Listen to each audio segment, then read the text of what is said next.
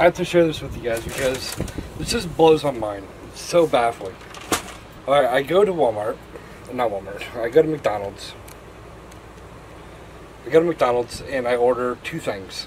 I order a McDouble and a McChicken. 2 sandwiches, that's it. I don't ask for anything else. I don't ask for napkins, a drink, sauce. I don't get anything else. Let me get a McDouble and McChicken. That's all I ask for. I go up to the window. They give me this huge bag. It's hefty. It's huge. I'm like, okay, maybe they gave me the wrong order. Here we go. There's my McDouble.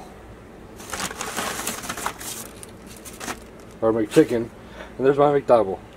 There's my 2 sandwiches that I bought. This bag is still hefty. This is what they give me.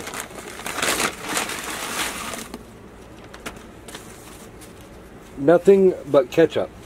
This bag is full of ketchup. I ordered 2 sandwiches, that was it. And they gave me all of this ketchup. I didn't even ask for it, didn't want it. Like, it's literally a waste, I'm throwing it away. It baffles me.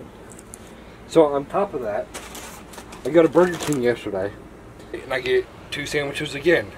No drink, no nothing. I get 2 rodeo burgers. They're little itty bitty burgers. They have barbecue sauce and onion rings on them. They're like 5 bites. Like they're tiny. And so, again, 2 sandwiches. And they give them to me in this little itty bitty bag.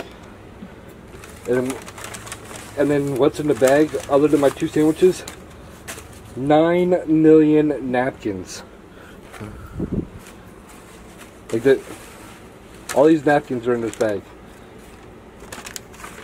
It's like for 2 sandwiches. Are you freaking kidding me? So 4 sandwiches, I got 100 napkins and 500 ketchups. It baffles me.